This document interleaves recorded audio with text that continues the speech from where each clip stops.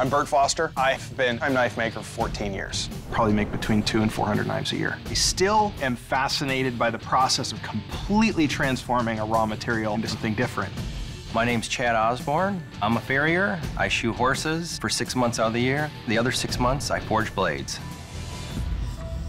Chad, Bert, congratulations, you've made it to the Forged in Fire final. Now we're sending you back to your home forges to recreate an iconic blade from history.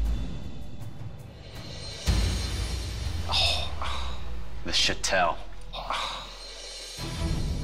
The Shotel is a blade that originates from Abyssinia, part of ancient Ethiopia. The curve of the Shotel's blade is almost semicircular, similar to the Persian shamshir, and its sharp double edges make it a highly functional and effective weapon in battle. Its shape was designed for warriors on foot, to hook around an enemy's shield to strike vital organs, and to dismount an enemy from their horse. The Shotel has also been popularized in gaming culture, notably in the mythological Dark Souls gaming series. It must be a lethal, working version of that deadly blade. You will have 5 days to accomplish this task at your home forges. Good luck, bladesmiths. We'll see you in 5 days. Good luck. I'm going up against the master bladesmith. This is what he does. This is his living. But the playing field could be even. He's never made a Shotel. The first thing I do today is I gotta make Damascus. I gotta get the blade bent. yeah. I gotta shape it in the correct form. I want more bend. Tweak all the edges. A little magic in the blade. Dink with that blade till it gets good. I gotta get the Shotel heat treated.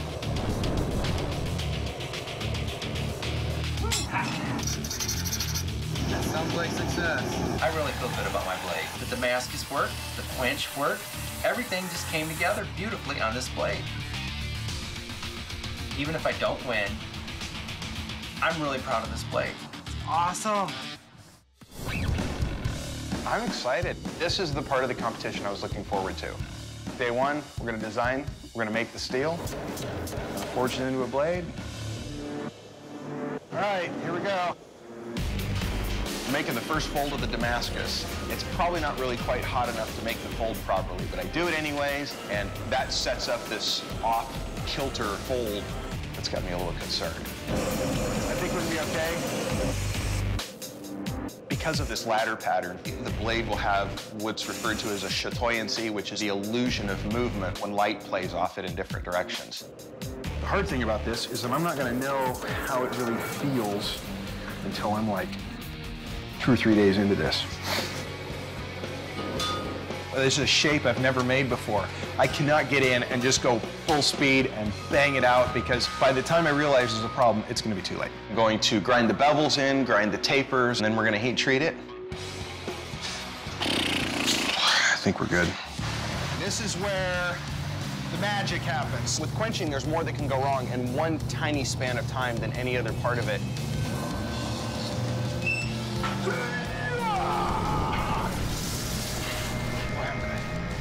I am good.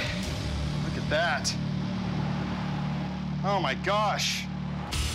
Today's all about the handle. The only way I can design it is against my own hand. But I actually paid attention when I shook the judges' hands, so that if anybody had Oompa Loompa hands or like King Kong hands, I was gonna bear that in mind. All of a sudden, it just occurs to me, what if the blade breaks? I decided to stop and just throw that handle on there and go out and cut something. See what happens. It really had a lot of power in the cut. I mean, it's brutal. It's raw. We laid waste to a couple of small trees. I feel a lot better about finishing this up now. Bert, Chad, welcome back to the Forge. You've had 5 days to work on your Shotel, so I hope you used your time wisely. We will now be testing your weapons in 3 different trials. Doug? Bladesmiths, this is the strength test. The Ethiopian Shotel evolved from a sickle, an agricultural tool that was used to harvest crops and cut plants. To test the strength and function of your blade according to its historic design, I will slash through these vines. Bert, you're up. You ready? I'm ready. Let's do this.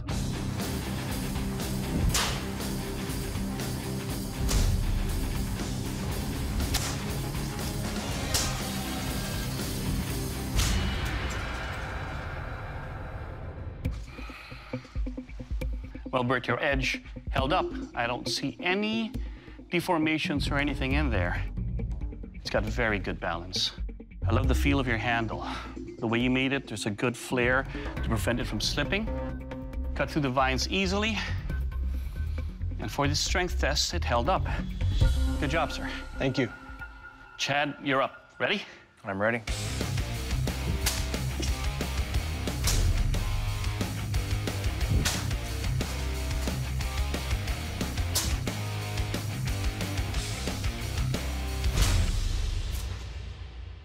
Well, Chad, for the strength test, looks like your edge held.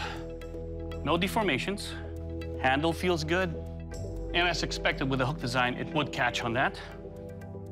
This, sir, is a strong blade. Good job. Thank you. Next test is the kill test. To test the lethality of your blade, I will attack this ballistics dummy. Bert, you're up. You ready? I'm ready.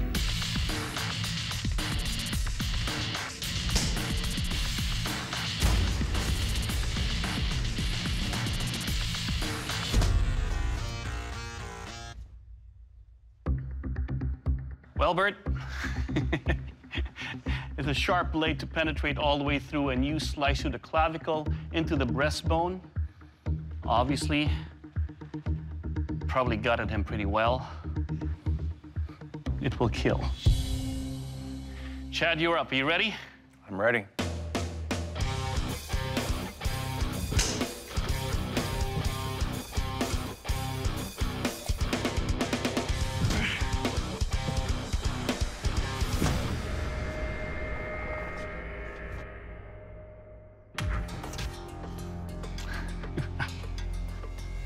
That really dug into this dummy and didn't want to let him go. Got a good laceration on the side. This will also kill. Good job, sir. Thank you. Next, to test the sharpness of the inside edge of your blade, I will take your weapon and I will slice through this slab of meat. Bert, you're up. You ready? Ready.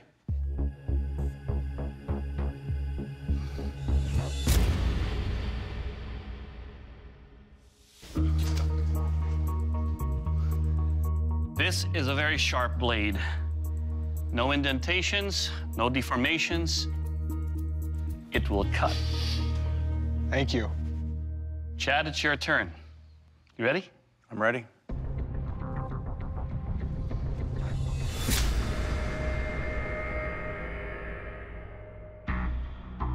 Well, Chad, it didn't slice through the way I was hoping it would. The inside edge isn't razor sharp. It did cut through a little bit, but then again, because of your design being a hook, it got caught up on the meat. Well, gentlemen, there can only be one Forged in Fire champion. Bert, congratulations. You are the Forged in Fire champion. Thank you. Chad, your Shotel did not make the cut. Chad, your Shotel was designed to go around a shield and puncture deeply, but it's also that hook that prevented you from making it a very good slashing weapon. Please surrender your Shotel. Chad, thanks so much. I've come a long way. My creativity has been awakened, doing things I've never done, and I'm proud of that. Bert, congratulations. You are the Forged in Fire champion, and that title comes with a check for $10,000. Thank you. I won. I won. It's got all the historic aspects that a Shotel should have, but it's really got your signature silent. This taught me that I can do something completely outside my comfort zone, and I can figure it out. Guys, I did it. Kids, you can do it. Take risks.